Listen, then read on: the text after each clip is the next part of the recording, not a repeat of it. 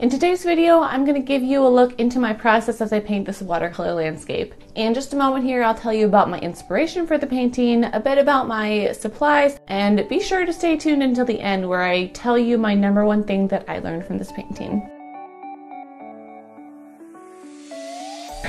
Hey there, and welcome to my art studio. My name is Kim Everhard, and I create watercolor art inspired by nature that fuels your inner adventure and gives you a connection to the outdoors in your daily life.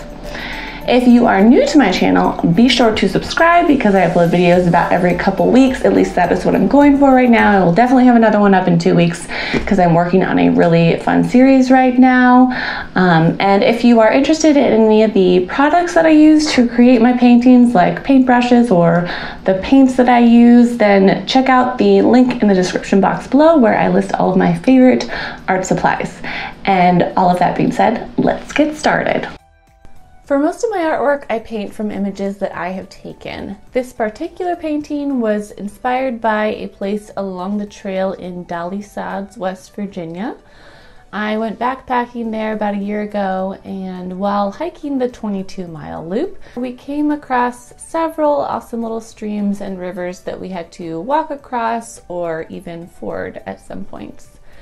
I love these quiet little streams. They are so calm and peaceful, and my idea with this painting was to capture that feeling of serenity and calmness that I felt in that moment and just the beauty of this little spot in the woods. I'm not going to get super technical here, but I'll tell you a little bit about the brushes and paints that I use. So I use synthetic sable brushes for a lot of this painting, and those are what I use all the time. The brushes that I use are called Princeton, and they're the Neptune series, and I really love these brushes. They hold a lot of water, but they also come to a really sharp point.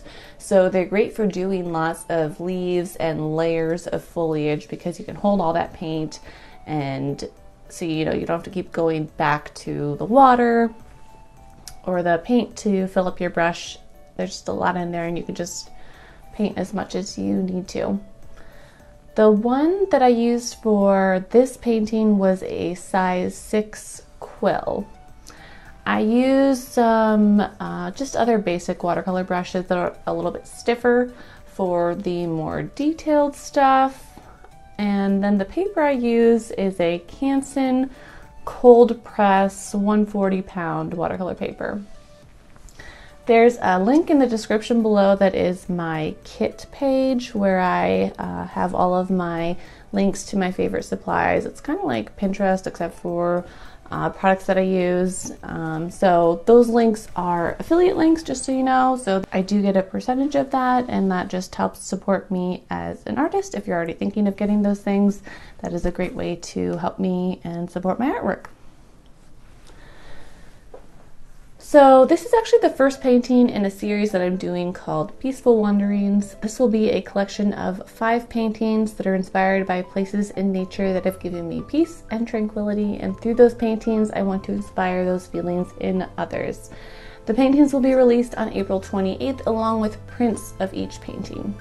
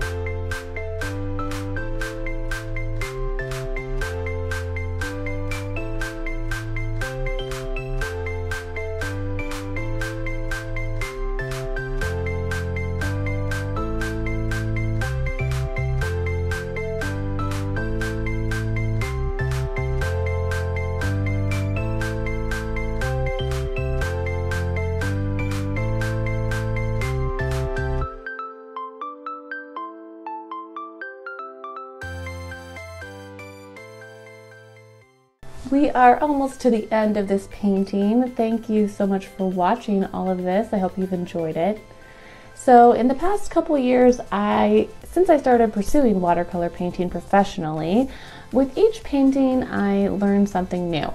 My biggest lesson from this painting is this: planning is key. For this painting, I created a step-by-step plan for the layers of the painting, and I wrote that plan out on paper and I stuck to it. I also made a color palette out and had all those colors mixed and ready to go when I started the painting, and just having all those things ready helped me to stick to a plan, and with my vision in mind, I worked towards that vision, and this just helps the painting not to get muddy. When you're working with watercolors, it's really easy to lose your whites because that is the bottom, that is the page, that is the first layer, and you have to leave spaces where you just don't touch. But you have to plan that to keep those wonderful white spots. So plan, plan, plan when you are painting with watercolor. I hope that you found this little lesson, this little takeaway helpful. And if you want to see the step-by-step plan that I made, that's in my blog post linked below. Thank you so much for watching this week's painting. Hopefully I'll have another one up in 2 weeks. That will be the next in this series. Be sure to see the new collection of paintings and art prints when they come out on April 28th. And of course, give this video a thumbs up if you enjoyed it. Comment with your favorite hiking spot. I am always looking for new places to go. Have a great week until I see you next time.